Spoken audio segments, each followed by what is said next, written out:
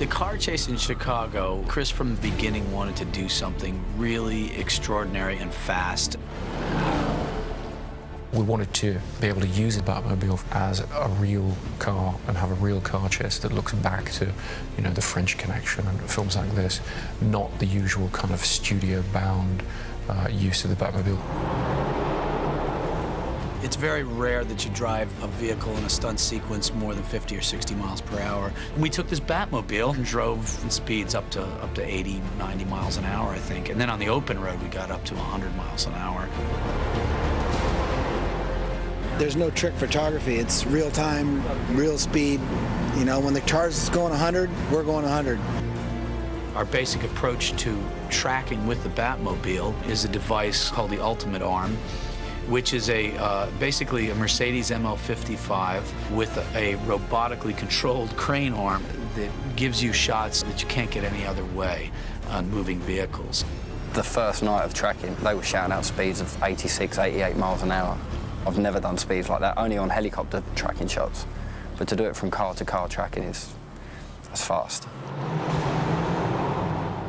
The director's in this Mercedes with the crane arm on it, flying along at 100 miles an hour. The Batmobile's flying along at 100 miles an hour. And so really there's no room for error. I mean, one little thing goes wrong and somebody's life is in danger. On this film, George has probably done some of the best driving I've ever seen in all the years I've been doing it. He was absolutely tremendous. There was a particular shot in Chicago to come down an exit ramp into like, this big bus depot, and they wanted the car to come in and slide sideways, almost do like a complete 360, and then back out again in between two cars. And at first, I was always kind of like, I don't know if it'll do it, and the first time we did it did it so easily.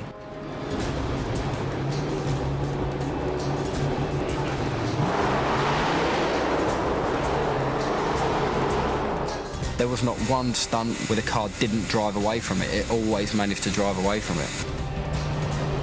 And we had to break this huge breakaway wall. No matter how breakaway it is, it's never going to be that breakaway. And I didn't want to do it. I didn't want to put the car through it. We did it. She got a few scratches, broke the glass, but apparently she's up and running again now. So I'll ask if I can keep it, take it home at the end of the film.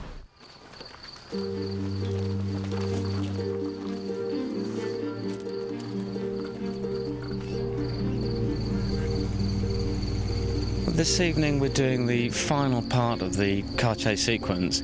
Batman loses the helicopter and the police cars that are chasing him, and then hits the jump, takes off, flies across a river and into his Batcave. We're going to do the takeoff, and we'll land the car into a box rig just to protect the car, and then the entry into the Batcave we'll shoot later at Shepperton on a stage where we'll actually jump the car through a waterfall and land it on the stage.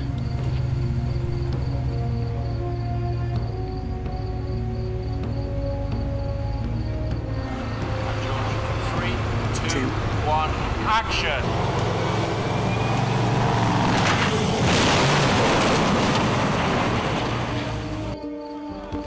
Okay, we're good? Yeah, George's okay? We're good. The landing in the Batcave we're doing for real with our real 2-ton car.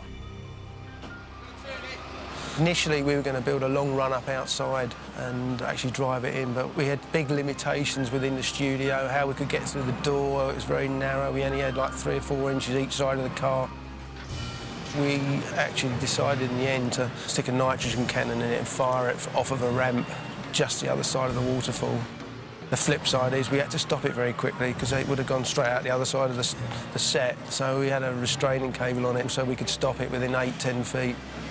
I'd like everyone